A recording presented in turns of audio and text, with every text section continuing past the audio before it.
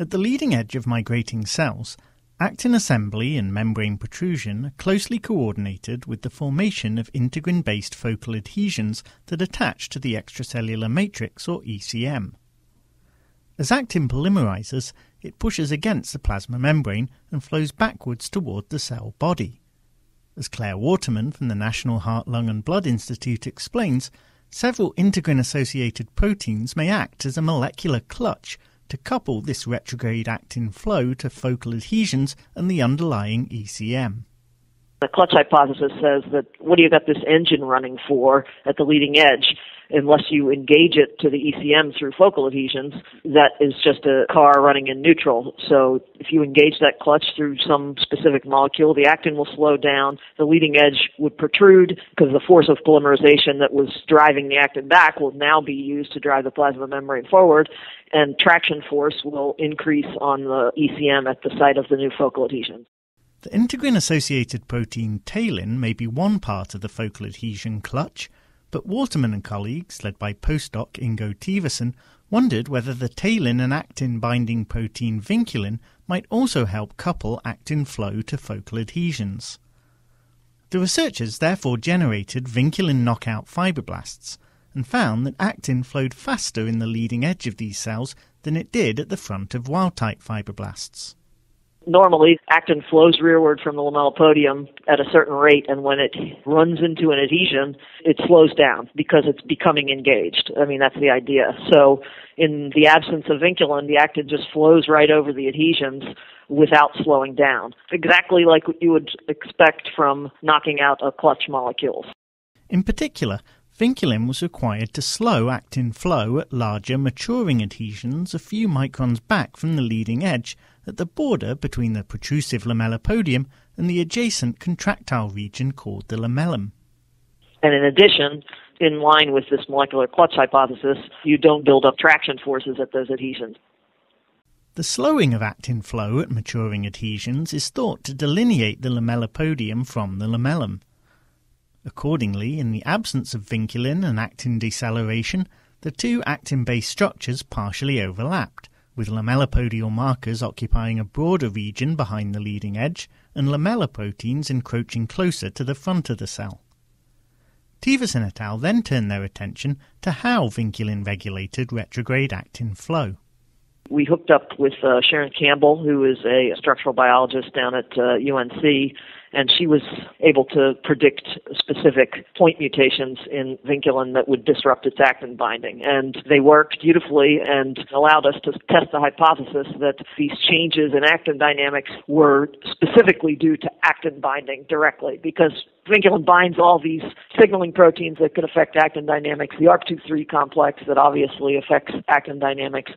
But, if vinculin was acting as a clutch, it would be changing these actin dynamics by binding to actin directly and engaging the actin flow to the adhesions. Sure enough, vinculin point mutants with reduced actin binding capacity failed to restore normal actin dynamics at the leading edge of vinculin knockout fibroblasts. Retrograde flow was slightly reduced at maturing adhesions, but not enough to establish a clear border between the lamellipodium and lamellum. There was a partial rescue of the actin retrograde flow speed, suggesting that some other functions of vinculin contribute to slowing down actin retrograde flow at the lamellipodium-lamellum junction, but actin binding is a strong contributor to that as well. Thievessen et al. Then turned their attention to how vinculin affects the dynamics of focal adhesions at the cell's leading edge. So normally you have this little rim of nascent adhesions at the front of the cell, and most of those little adhesions turn over, and a small fraction of them, about 5 or 10%, go on to form these big, fat, mature adhesions that probably are important for ECM remodeling and holding down the whole tail of the cell. But in the absence of vinculin, there were way, way less of these nascent adhesions forming. So somehow vinculin is important for coupling protrusion with the formation of nascent adhesions. However, although vinculin knockout cells formed fewer nascent adhesions in their lamellipodia, the adhesions that did form were more likely to mature into larger adhesions instead of disassembling.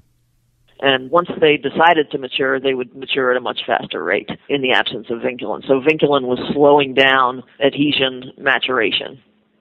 Thievessen et al. Then investigated whether vinculin regulated focal adhesion dynamics by binding to actin. Vinculin mutants with reduced actin binding capacity failed to enhance the formation and turnover of nascent adhesions in vinculin knockout cells, indicating that actin binding is required for this aspect of vinculin's function. The actin binding mutants did slow the rate of adhesion maturation slightly, but actin binding is still involved in inhibiting focal adhesion growth. In fact, Thievessen et al. Think that vinculin tempers adhesion growth indirectly by slowing retrograde actin flow. So that was very surprising to me. People think adhesion maturation is tension dependent. You tug on an adhesion, that makes it strengthen and elongate. But what we found was, even though the adhesions were maturing faster, the adhesions were actually producing less force.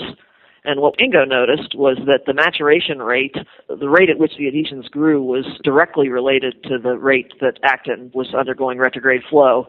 So in the absence of vinculin, where the actin was flowing faster, the adhesions were maturing faster. In the presence of vinculin, the actin was flowing slower, and the adhesions were maturing slower. So this says that adhesion maturation is probably force independent and more actin flow speed dependent. Vinculin therefore coordinates actin and focal adhesion dynamics at the leading edge of migrating cells. As part of a molecular clutch, vinculin engages actin to maturing focal adhesions, slowing retrograde actin flow and generating traction on the ECM. The reduced actin flow delays adhesion maturation and helps delineate the lamellipodium and lamellum. In addition, vinculin promotes the formation and turnover of small nascent adhesions at the leading edge to couple cell protrusion and adhesion. But what do Waterman and colleagues want to investigate next?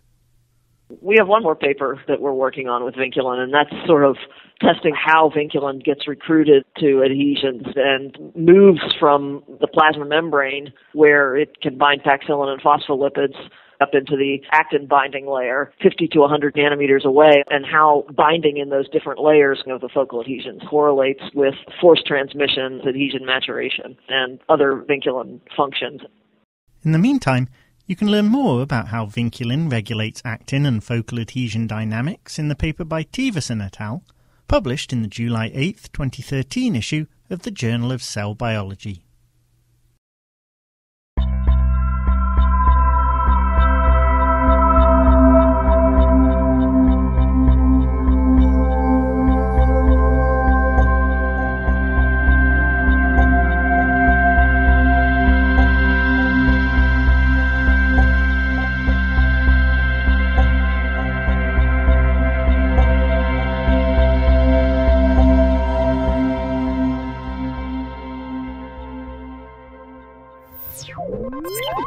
You